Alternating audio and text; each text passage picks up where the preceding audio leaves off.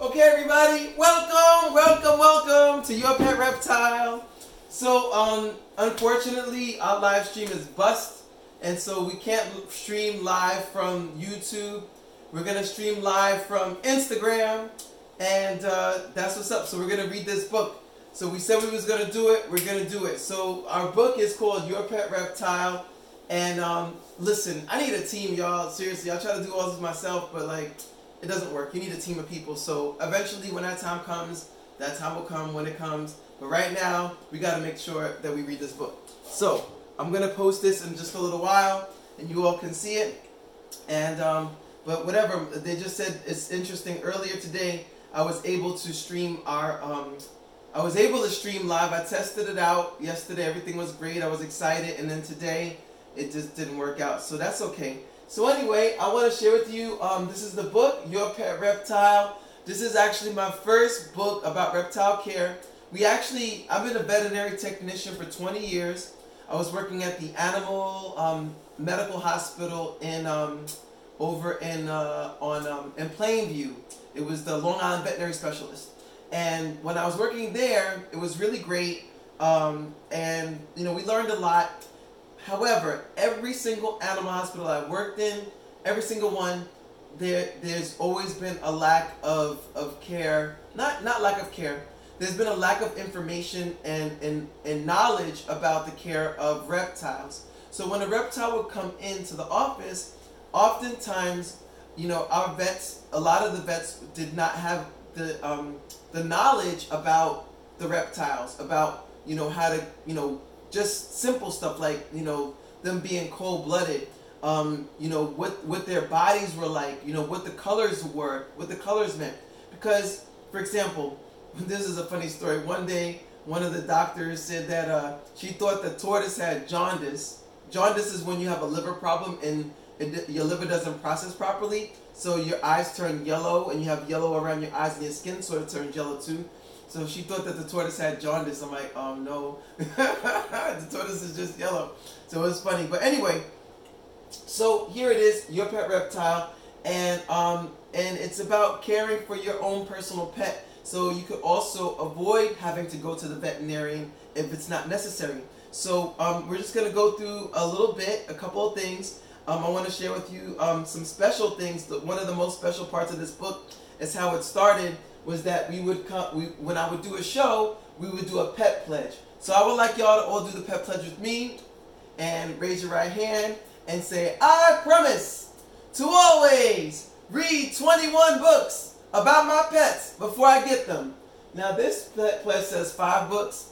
I've upped it to 25 because I think that you could just go on a YouTube, or not a YouTube, or on like a Google search and look up books and stuff like that and get it. But anyway.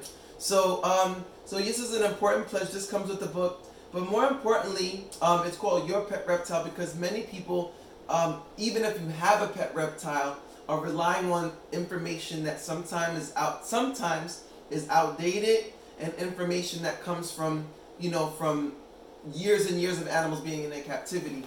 And there's another side to this that's super important, and that other side is animals that are in the wild. So these animals all came from animals in the wild and have acclimated to being in captivity. However, we want our pets to live their best life. Now, if you want your pet to live your best life, just say it. I want my pet to live its best life, and I want to provide it for it. So we're going to meet some of our pets in just a little while. We're redoing our reptile room downstairs building. But right now, I'm just going to go through a couple things. What is a pet reptile?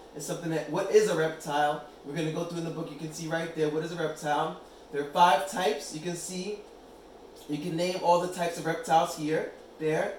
And what type of reptile is your favorite? Choose 3 books about your reptile and 3 internet articles. So there's a total of 6 things you should look up. And know where your pet comes from.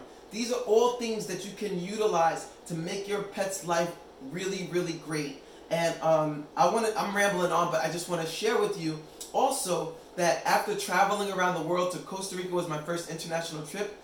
That first trip to Costa Rica is when I first learned about this. This is it's not secret information, but when I went to Costa Rica, there was this frog called the smoky jungle frog. I had two. My first one's name was Smokey, and then the female, I don't remember what we named her. But the thing was, is that we saw them in the wild. We heard them in the wild going, making the sounds. And then I found it in a hole in the ground. This frog I had for more than a year, and then the female I had for probably a few months together with the male, and they kept being in amplexus, but nothing ever happened. Finally, when I went to Costa Rica, I found the proper plants and the way the animal was set up in the wild and where they were living, and I replicated it exactly, and within a month, I had 150 eggs, 150 tadpoles actually, that were laid by that frog. So just that's one example. There's plenty of examples, but the reason I share that example is because we want our pets to thrive in captivity, the ones that are still here now. I'm not against people having pets, but however, it's really important that we honor their lives fully because they were brought here. You know, they were brought here years and years ago. You know, through the pet trade, through different things, and not by their own will. Let's say it like that. And so we can make a difference for these pets. Now, I'm gonna read some excerpts from Your Pet Reptile. I just got to bring it up on the computer, and we're gonna see it. And so we're gonna read it. Excuse me for not having everything prepared, but there was a malfunction on our YouTube channel, and we're gonna correct that the next time. But you know, what we're gonna do? We're gonna do. Can't do anything. Gotta keep rolling. So here we go. Now. Oh, before we go into the book reading, though, I just want to share with you this. This is actually it's for our ball python Pet Care 101. But these are just a couple of the things that you got to consider before you get your pet reptile. It's included with the book, but I want to just go over this real quick. So, what size enclosure and tank does your pet need? What is the cost? So, the accessories, the options of what the size is, where to find them is here, and the cost. You got to know those things before you get your pet. I worked in pet stores, I've worked in animal hospitals, worked all over, and oftentimes many folks don't have any clue how much it really actually costs to take care of your pet. If your pet needs vet care, any of those things, you gotta know. Gotta know it. So moving on. Right here, also necessary accessories. So this goes from enclosures and tanks. Necessary accessories. These are the different accessories you'll need. Substrate, branches, bowls, lighting, heat, thermometers. These are the options, where to find them, and the cost. Alright? And so just to set you up with a ball python, just without anything more, you can go from free up to $80 at least for a tank in the thrift store, but that can go up to way higher, like $500. Here's $150 to $199. That would be for a custom tank that the snakes can't escape out of, and then then build your own, $50 and up. And here's some more information here, okay? And the total, we give you the totals of what you're gonna spend. So usually right out the gate, you're gonna spend anywhere from $300 to $500 before you even get your pet. That's not even including the pet. If you adopted it, of course, it wouldn't cost you more money, but it's something just to consider, okay? Things to consider, all right? But now, off to the book reading. We're gonna actually read excerpts from the book, Your Pet Reptile, and just give us one moment. And we're going to get that together for y'all so y'all can read the book. Read the book, read the book, read the book. Where's the book, where's the book, where's the book? Alright. Your Pet Reptile. It might be, hold on a second, one moment. Your Pet Reptile. P.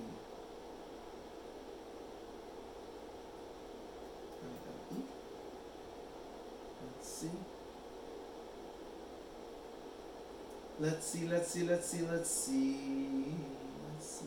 It's coming. Oh, here we go. Okay, you guys. So, we're going to start from the beginning, the introduction. Your Pet Reptile. Introduction. Hello, my name is Eric Callender, and if you're reading this book, that means that you really must like reptiles a lot, or have a pet reptile. People call me Eric the Reptile Guy. Not because I look like a reptile, although some people might think I do, but that's okay. That's all right. However, it may be because I love reptiles. It's because I love reptiles, amphibians, and creepy crawly animals too.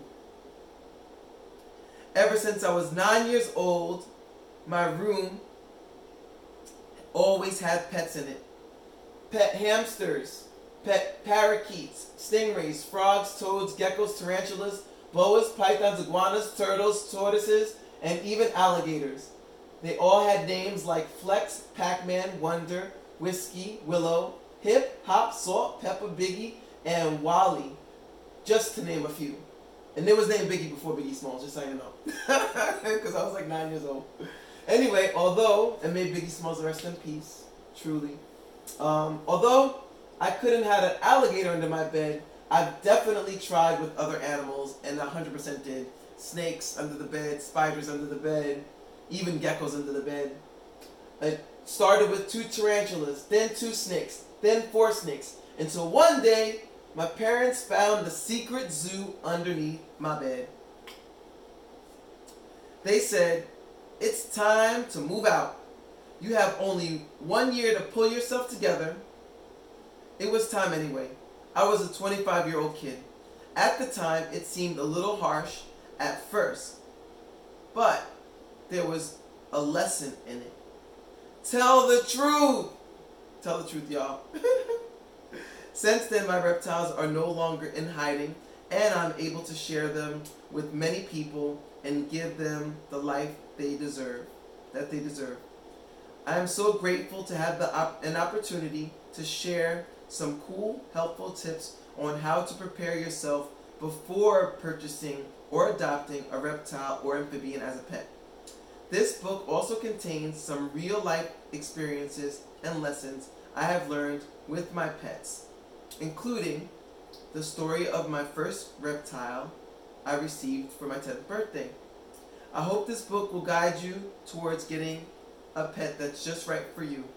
However, before you read on, please sign your pet pledge. This is the most important rule. Let's call it the Frogano rule. But I mean the cardinal rule. Promise to always read 5 books about your pets before you get them. And I mean that sincerely, you all. Please read about your pets before you get them. Parents, before you get a pet for your child, surprising them, make sure you read the book thoroughly and that you're prepared to care for it if your child doesn't have the energy or interest in taking care of their pet, or just don't get one. But I promise to always read 5 books about my pets before I get them, in hopes that they will live a happy, healthy life. Sign it and date it. And that is it for the first part of a book reading, but we're going to continue. If you guys want to read on, the first chapter is called Keep Asking. Okay? I'll read this first page and then we're going to stop there. And we're going to just, flip through a couple of more pages. And then if you have questions regarding the book, I'm happy to answer any questions you may have. Okay? So, keep asking. Before I got my first pet reptile, there were at least 4 years of exploring my backyard, digging for worms and slugs, along with many visits to the zoo. Although all of these memories were awesome, one of my favorite memories was finding my first toad at camp. It was like eating my favorite dessert for breakfast. Brownie sundaes, what? Not exactly edible, however, it was an awesome first experience. The toad wasn't exactly edible. The brownie sundaes were delicious. Even if you're not vegetarian, never eat a toad. They are very, very, very poisonous. I remember finding her on my way to the bathroom, and being so excited that I almost didn't make it to the bathroom. Finding this odd-looking creature with warts all over was such an amazing experience that there was only one thing left to do. Sneak him in my home, in my green duffel bag, and hope my parents didn't ask where my clothes went. There is the toad, and we'll read a little bit more, just a little bit. So there's the toad. It looks something like that. It was an American toad, very similar to that toad. It looked like that, but a slight variation. American toads come in different colors. So, Eric, where are your clothes? My mom asked. I gave them away. What do you mean you gave them away? What's moving in that bag? Nothing, I said with my head down. At that moment, I knew I was in trouble. So I opened up the bag and Mom screamed, "What is that?" "It's a toad. Can I keep him, please?" After a lot of begging and explaining, my mom gave in and let me keep the toad. This was the beginning of a long line of asking and begging. Alright, you all. So, there's the first part of our book, Your Pet Reptile.